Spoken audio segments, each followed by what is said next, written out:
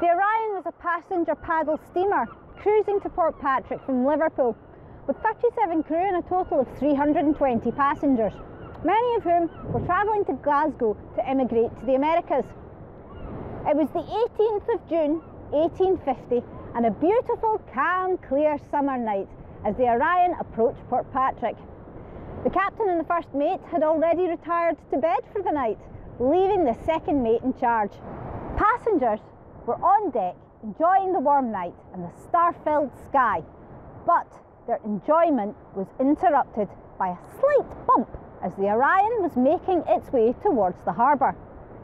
It may have seemed like nothing to them, but it most certainly was not. The second mate had steered the Orion too close to the shore, and the bump was the ship hitting Barnoch Rock, and though the collision seemed slight, it had opened a huge gash in the ship's hull below the waterline. Even as she rebounded from the rock, she was already beginning to sink.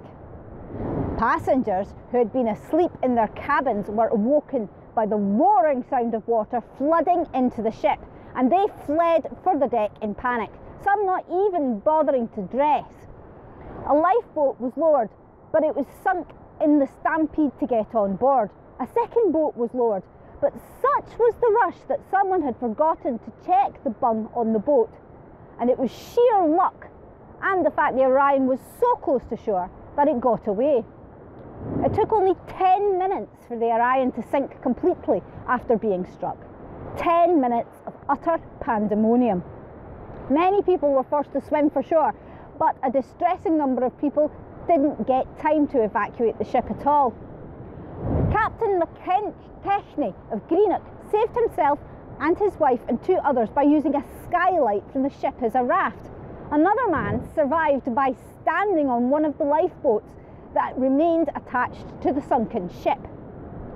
One steward, with £100 in his pockets of passage money he'd collected from passengers, managed to make it to shore with the money, but the incredible effort cost him his life as he then died of exhaustion. Passengers unable to swim survived by clinging to the ship's rigging where it was protruding from the waves and wait for rescue.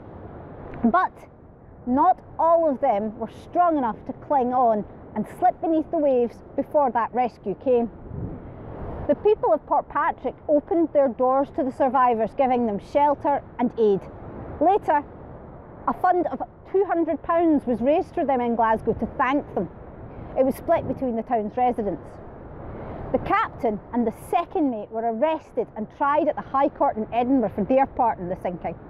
The captain was found guilty of culpable neglect of duty and was sentenced to 18 months in prison, which he served in Perth Penitentiary.